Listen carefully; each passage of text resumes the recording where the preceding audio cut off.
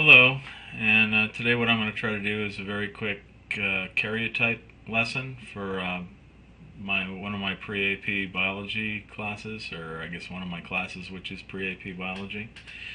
We're in genetics, talking about genetic disorders. In fact, I've got a genetic project that's actually going to be due in a couple of days.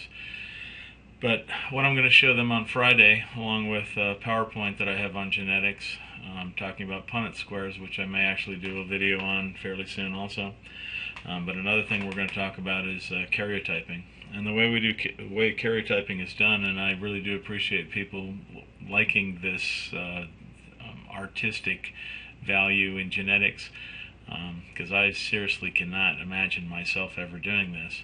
But what they do is they actually take a cell, just like this. This is in metaphase, one of the phases of mitosis, and what's happened is the chromosomes have aligned themselves along the center of the cell, and it's actually got spindle fibers going out to centromeres at both ends, and what's going to happen is this centromere is going to dissolve, and it's going to pull one of the sister chromatids this way and one of the sister chromatids of each of the pairs going to different sides. So what the cell can do is then go ahead, and this is an animal cell. You can tell that because it doesn't have the angular, it's got more of a round thing. So it's going to go what's called a cleavage furrow, and that furrow is going to keep biting in deeper and deeper until eventually the cell membrane will touch, and it'll form a cell membrane around one half of the chromosomes up there, a haploid set, and one haploid set down here. But anyway, what the geneticist actually waits for is for a cell, and it can be a skin cell, a blood cell, a muscle cell, some sort of a cell inside the body, to go ahead and go through this phase, metaphase. And then what they do is they lyse the cell, they cut the cell membrane, they get rid of all the cytoplasm and everything else, and they take these chromosomes and they put them in a container, and then they try to match them. Now this is not quite exactly what they do, but this one is a couple of steps forward. What they've done is they've actually taken the individual chromosomes, the ones that are alike, homologous pairs, and they've actually stained them so that they look like this. It is a hodgepodge, and I can probably show you a little bit about what it would sort of look like. Sort of like this. This is from a site, Biology Corner, which is an excellent biology site. Worksheets, Karyotype, Chromosome Study Teacher, where they've got, I think, 4 sets. This is actually supposed to be a trisomy 21, where we actually have 3 of the chromosome 21. You're only supposed to have 2, so it's trisomy. And if you take a look, they actually have them pretty well matched. They just don't have them set up like they do in a regular karyotype. This is a normal karyotype of a human, where we have 23 pair of chromosomes, 22 what are called autosomal chromosomes, and then 1 pair, either 2 X's or an X and a Y like this, which are called the sex chromosomes. 2 X's give you female, and X and a Y gives you a male, but this is a normal set of human karyotype.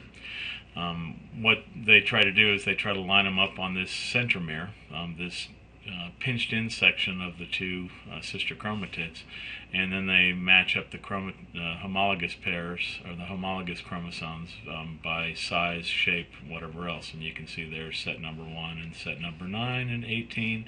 There is 21, where this set would actually have a 3rd one. We had a disassociation when they were supposed to separate back up here at mitosis.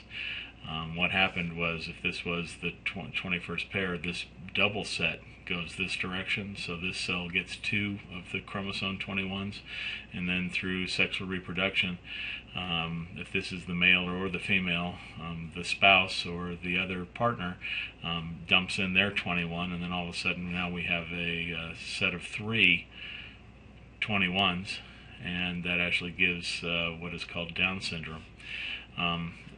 This is a set that's actually been put together, and you can see we've got 3 sets of the 21 chromosome.